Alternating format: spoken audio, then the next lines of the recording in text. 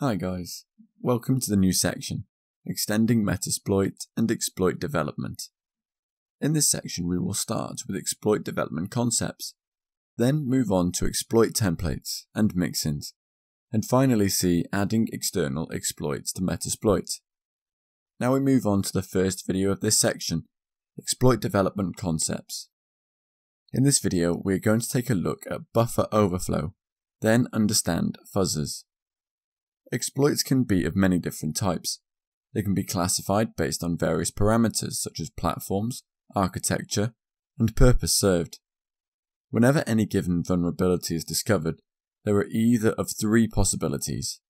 An exploit code already exists, partial exploit code exists that needs some modification to execute malicious payload, no exploit code exists and there's a need to develop new exploit code from scratch. The first two cases look quite easy, as the exploit code exists and may need some minor tweaks to get it executed. However, the third case, wherein a vulnerability has just been discovered and no exploit code exists, is the real challenge. In any case, you might need to perform some of these tasks.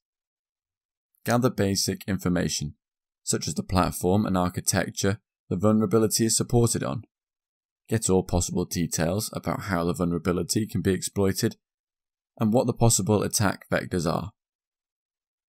Use techniques such as fuzzing to specifically pinpoint the vulnerable code and parameters. Define a pseudo code or prototype to test whether the exploit is working for real. Write the complete code with all required parameters and values. Publish the code for the community and convert it into a Metasploit module. Now let's see a buffer overflow. Buffer overflow is one of the most commonly found vulnerabilities in various applications and system components. A successful buffer overflow exploit may allow remote arbitrary code execution, leading privileges. A buffer overflow condition occurs when a program tries to insert more data in a buffer that it can accommodate, or when a program attempts to insert into a memory area past a buffer. In this case, a buffer is nothing but a sequential section of memory allocated to hold anything from a character string to an array of integers. Let's consider this code. This code is vulnerable to buffer overflow. If you carefully notice, the buffer size is set to 25 characters. However, what if the user enters data more than 25 characters?